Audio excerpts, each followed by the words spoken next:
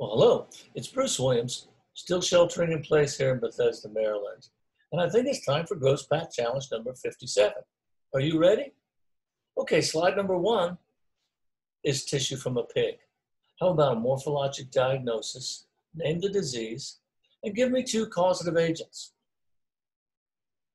Okay, time's up on this one. We're looking at a cross-section through the turbinate bones, probably taken at the level of the first molars, which is a great spot to do these cross-sections. And you can see that on one side, you have total atrophy and loss of the normal turbinate bones. And you have severe atrophy on the other side. The name of this condition is progressive atrophic rhinitis.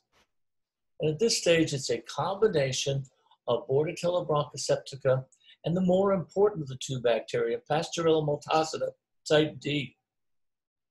You can see Bordetella bronchoseptica in the nasal passages of a lot of asymptomatic pigs and a lot of other species as well. And at best, it will cause a very mild atrophy of the turbinates in severe infections. It takes the presence, the coexistence of Pasteurella type D, which secretes Pasteurella multocida type D, which secretes a very potent toxin to really get this particular condition rolling. Some people refer to them as atrophic rhinitis, which is a combination of Bordetella and probably some environmental factors like dust, high ammonia levels, and then the real disease of progressive atrophic rhinitis, which is a combination of the 2 bacteria and environmental factors as well.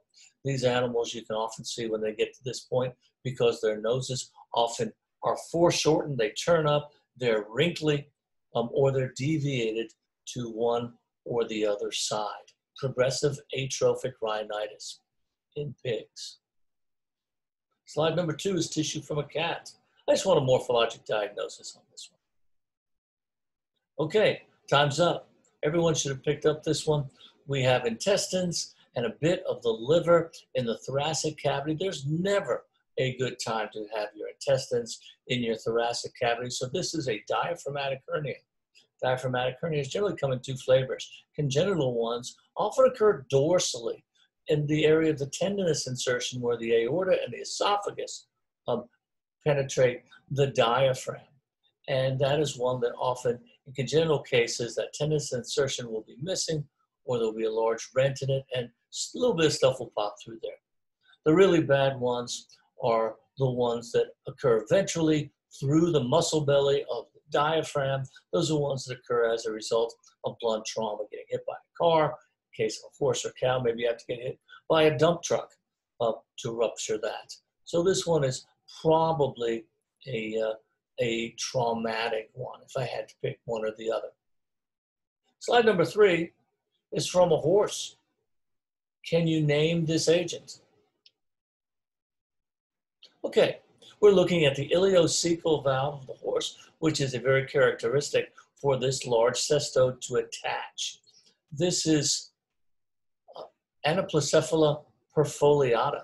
There's another Anaplocephala, Anaplocephala magna, which is much smaller, it's thinner, and it attaches higher up in the small intestine. Anaplocephala perfoliata, I think it's a bad rep. It basically just attaches here at this part of the gut. It doesn't really do anything, but it gets blamed for all sorts of colics and cecal inversion and everything under the sun because it's tough to prove what causes those things. And when you have a bunch of very large worms right here, everybody says, aha, that's got to be it. But I think that it really does very little. It's very well host adapted. It probably does very little in these particular animals. Slide number 4 is tissue from a dog. Can you give me a morphologic diagnosis and a cause?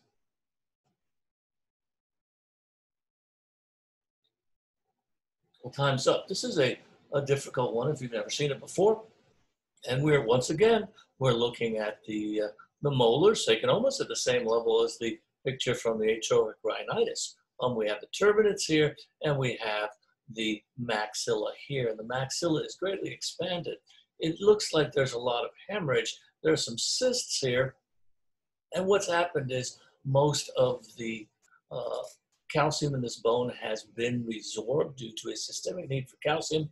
It has been replaced by fibrous connective tissue, which is expanded. We get to see the blood vessels in the fibrous connective tissue much more than we do in bone, so it has this sort of reddish appearance. There is probably some hemorrhage due to a combination of probably prosection, and then there might have been some instability and movement causing hemorrhages before this unfortunate animal died. So we've resorbed a lot of calcium from the bone, replacing it with fibrous connective tissue. That condition is known as fibrous osteodystrophy. So I think for sake of ease, I might accept that as a morphologic diagnosis. So this will be bilaterally symmetrical maxillary fibrous osteodystrophy. Remember, whenever you see something that's bilaterally symmetrical, you want to think of two possibilities, generally either nutritional problems or toxic problems. And this is a nutritional problem, so the changes are going to be bilaterally symmetrical. But whenever I hear those words, bilaterally symmetrical, my mind automatically goes to toxic problems or nutritional problems. Okay, this level of resorption, this level of swelling of the bones of the face is usually seen more often in puppies and those with nutritional deficiencies of vitamin D and or calcium. Usually vitamin D, because that's what brings in calcium. The body has a lot of calcium. It will mobilize it. You tend to see this as an early sign in puppies as a result of nutritional deficiencies. You don't see it very often in old dogs. In old dogs, it is usually the result of chronic renal disease and retention of phosphorus, which by Starling's law causes a decrease in the amount of circulating calcium. The body recognizes that, releasing parathyroid hormone and taking the calcium out of the bones to offset that. But those bones aren't swollen in the face like you see in young puppies. So force me to, I probably guess this is a young puppy on a very marginal diet. Okay, maxillary fibrous osteodystrophy in the dog. Slide number 5 is a mouse. I'm going to tell you it's a Balpsy mouse, but it is an inbred mouse. And can you give me a morphologic diagnosis? Okay, time's up. When we look at laboratory animals, when we see these large lumps, one of the things that you need to think about is mammary tumors. If this was a rat, I would probably go with the mammary tumor. Mammary tumors in rats tend to be benign. Even though they're large, they don't tend to ulcerate. In mice, they tend to be malignant due to activation of retroviruses. They often are ulcerated, and they don't usually pop up this high. This is a condition, if you're not familiar with it, you may want to go back and read a wonderful article in the 90s about these in veterinary pathology. And this tumor actually, in this strain of mouse, arises in the salivary gland. This is a myoepithelioma. They get very large. And some people say they call them, and the question is, are they malignant or not? They don't metastasize. They get very large. The cells can look somewhat pleomorphic, but they don't metastasize. So this is salivary myoepithelioma in a mouse. It's one of those things that if you haven't heard about it before, you're probably not going to get to it without being familiar with that article or having it shown to you in one of these gross pat challenges. Slide number 6 is tissue from a horse. Can you give me a morphologic diagnosis and the cause? Okay, time's up. This is another one that, unless you're familiar with it, you might not get to just by looking at it. This is a cross-section of the right kidney. Remember, the right kidney of horses looks like a Valentine's heart. So they take a knife, they cut down through it, and we see these large areas of white material. Now, if you're not familiar with this agent, you may say, oh, it's lymphoma. And I probably have to give some good consideration to that, but lymphoma does not have this particular appearance. This is focally extensive chronic granulomatous nephritis due to migration of the rhabditid nematode Halocephalobus gingivalis. Halocephalobus gingivalis is an interesting parasite. It generally lives free in decaying plant matter.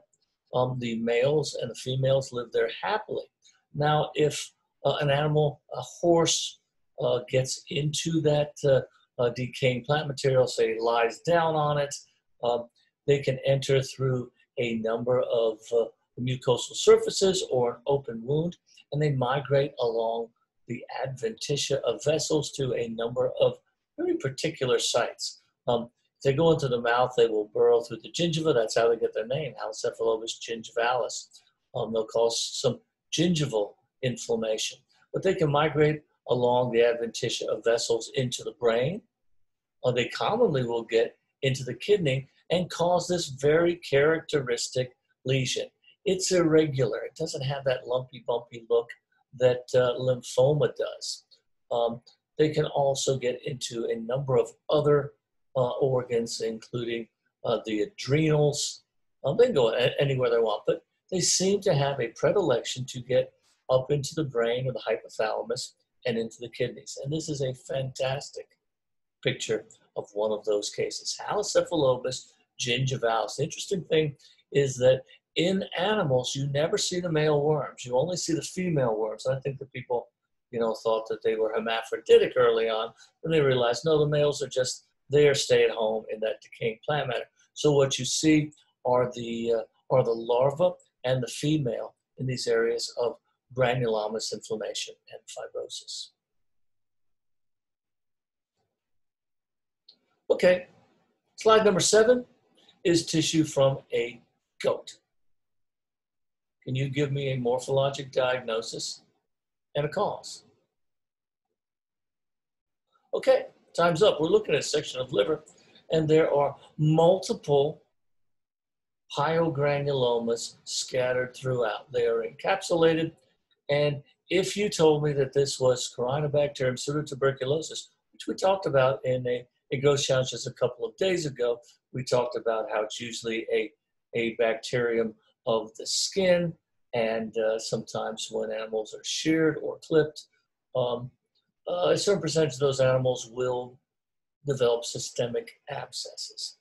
And goats are susceptible to that too. They tend to be a little more liquefied in goats as opposed to the characteristic onion shell appearance in sheep. If you said this is Corynebacterium tuberculosis in a goat, we'll give you full credit. This is sort of an outlier. It's an old Wednesday slide conference, and this is Rhodococcus equi in goats. And occasionally you will see Rhodococcus equi in other species other than horses. It's been documented in man. It's been documented in small ruminants, often those who are housed with horses or move into an area where horses have been, and the horses are gone, but they've left a Rhodococcus equi, a very hardy bacterium, in the environment. So Rhodococcus equi in goats is not an unheard of thing. And if it's your first time, well, you heard it here. And I hope you will put that on your differential diagnosis for this type of lesion in the goat. But I can tell you that when I see something like this, first thing I'm going to think about is Corynebacterium pseudotuberculosis. Okay, slide number 8 is a fish. It is some type of fish, maybe a fathead minnow, or I don't know my fish very well. Can you give me a morphologic diagnosis and the cause? Okay, time's up. We're looking at a couple of spots on this fish. Here's a really large one, the back of this fin. I think there are a couple of other spots here and maybe back here. This is a viral disease that is seen in a variety of fish. You can see it in fish in your freshwater aquarium at home. You can see it in the wild. And this is a disease that goes by the name of iridovirus. It is also the name of the agent, Piscine iridovirus. And there are not a lot of iridoviruses that we think about in animal species. They're a lot more popular in arthropods and insects, but this is a good one. And the morphologic diagnosis is a focally extensive proliferative dermatitis. This does not affect the scales. This affects the fibroblasts down in the dermis, and the presence of the bacteria causes massive hypertrophy of those cells. And what's even prettier is they have large viral intracytoplasmic inclusions. So they cause these sort of cauliflower-like proliferations in the dermis of fish. So Piscine iridovirus.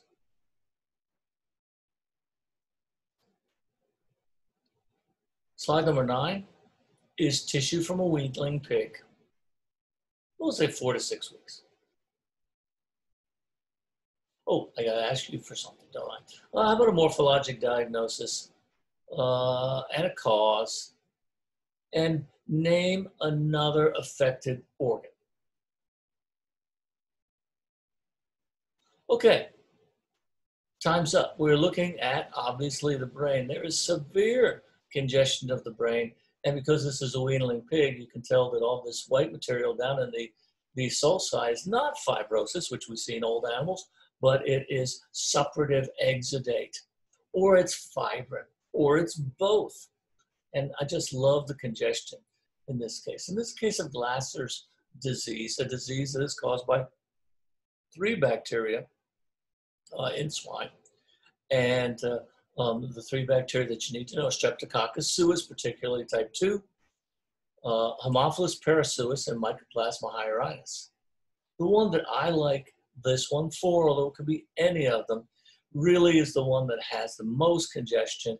The brain is the most effective. Sometimes you actually don't see a lot of congestion or pus on the outside, but you see large areas containing tremendous number of neutrophils and vasculitis on the inside, and that's Strep suis. Strep suis is the worst of all of them.